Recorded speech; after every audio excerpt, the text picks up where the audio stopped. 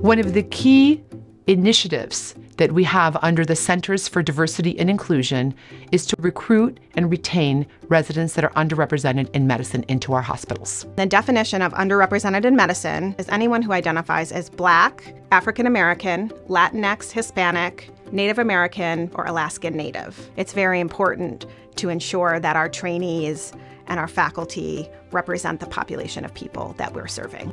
Every year, medical students interview for spots in our residency training programs. There's a process called the match. The match program tries to match medical students to their most preferred programs, considering the preferences of the programs they apply to.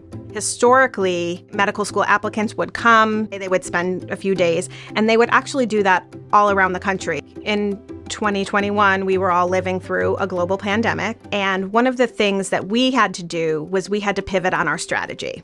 So the interview season for our residency recruitment became remote, not just at the MGB level, but also in the entire country. What that meant was that applicants didn't need to travel anymore. They could actually interview, turning on their computer and entering a Zoom meeting. In the past, in a reception, in an in-person reception, we got about 40 people. That was a really nice turnout. Now we were seeing hundreds of applicants showing up in our Zoom screen, all these diverse faces from across the country. One of the added benefits of the virtual recruiting season was there was an equity benefit to students who could not afford to travel. So really what that amounted to is increasing the number of diverse applicants that were interviewed at our programs. When I interviewed and was searching for orthopedic residency training programs, I interviewed at 22 programs, and the big things for me were I just wanted to be in a city with a diverse patient population that allowed me to take care of people that look like me. I had the opportunity to attend several CDI-sponsored virtual receptions. I thought those were awesome. It was also great to see, and I thought honestly unique to MGB, to see that many residents being interviewed who look like me, sound like me, and who are underrepresented in medicine.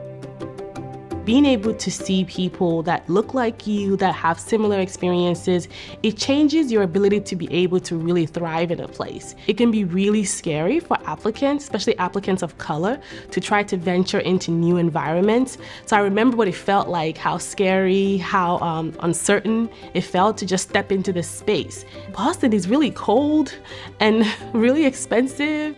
We're so fortunate that we received support from the hospital presidents and both of the Centers for Diversity and Inclusion at both Brigham and Mass General. Basically what we did was we said if you match into a program and you meet a specific criteria around economic disadvantage, you will receive $10,000 a year for the 3 years you're in your residency program. The stipend program allows medical students to rank Mass General Brigham programs as highly as they would like, without as much consideration or fear about the cost of living being a barrier to actually coming to one of our programs. So on match day of 2021, we were a little uneasy. We didn't know what would happen. Prior to 2021, the percentage match of those underrepresented in medicine into the integrated MGB programs was anywhere between 8 and 20%, no higher than 20%. I wasn't sure if it was a mistake. I kept seeing the numbers come in and I kept thinking, are these correct? Are these numbers right?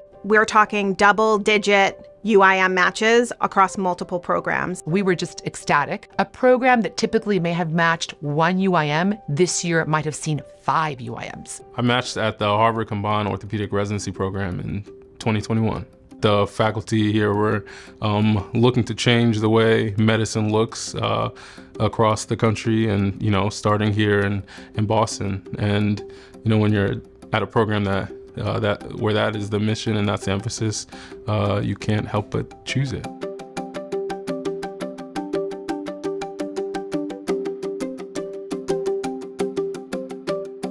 Over 1/3 of the incoming interns and residents who are coming here to train are now UIMs. That is record-breaking, and that cannot be overemphasized or over-celebrated, because we're changing what this place looks like, what our patients get to see. This is a marathon, not a sprint.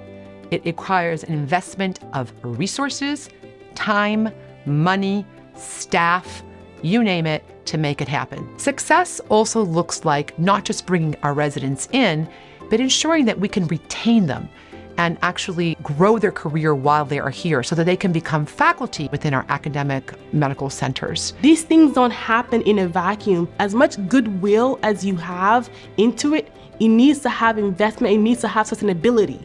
The benefit is clear that when we have a more diverse, inclusive environment, people thrive, and that's essential for what we're doing in healthcare. There are really tough issues that we're figuring out, and we need the best and most diverse group of people to help us solve those problems. This should be our inspiration, our catalyst to want to push forward and not take our foot off the gas, and to keep propelling forward towards an even better outcome, so that we're meeting all the needs for UIM trainees that are here now, and also expanding our faculty pipeline as well, so that they have people to support them and addressing the issues around culture and inclusiveness across our system at large.